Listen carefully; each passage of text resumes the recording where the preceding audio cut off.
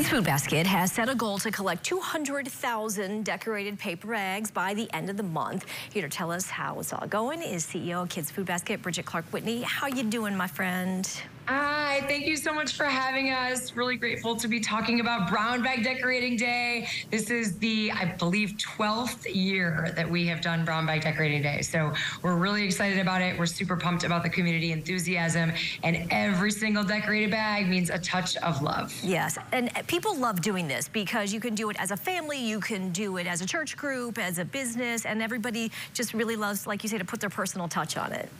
Yeah, you bet. You know, this is something too that like anywhere in the world you can decorate a bag and you're truly doing a service. You're truly showing up for your neighbors. You're truly brightening somebody's day, right? And just the idea of art therapy too, taking some time, draw a decoration on a bag. A lot of people say, well, I'm not an artist. You don't need to be an artist. Mine are all inspirational messages. You are an awesome person. Have a great day. Like, remember that you are loved. So an opportunity to really either make some sort of an art, share an inspirational message. Again, it is that touch of love. Teachers tell us all the time, for the past 12 years, teachers tell us all the time, the first thing that kids do when they get their kids' food basket meal is they look on the bag to see whether or not it's been decorated.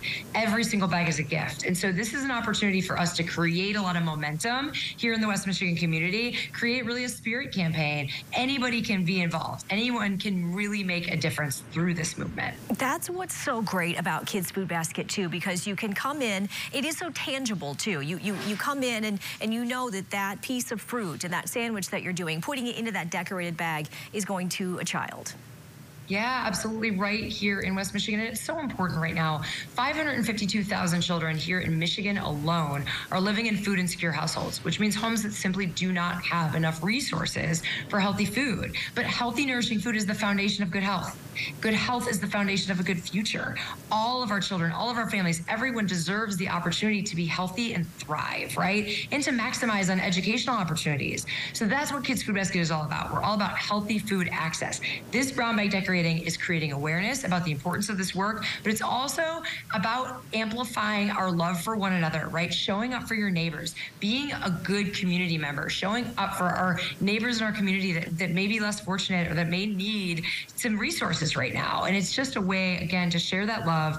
And you said it, Michelle, it is an opportunity. You can do it in a faith community, you can do it at school, bring bags into your business, leave them in the lobby, leave them in a waiting room. We see just so many opportunities where people take the time to decorate bags. Restaurants will do it while people are waiting for tables. It's just a really great way to stay connected to community and to do something good. Yeah, it sure is. You have a final event this Thursday. How can people take part in that?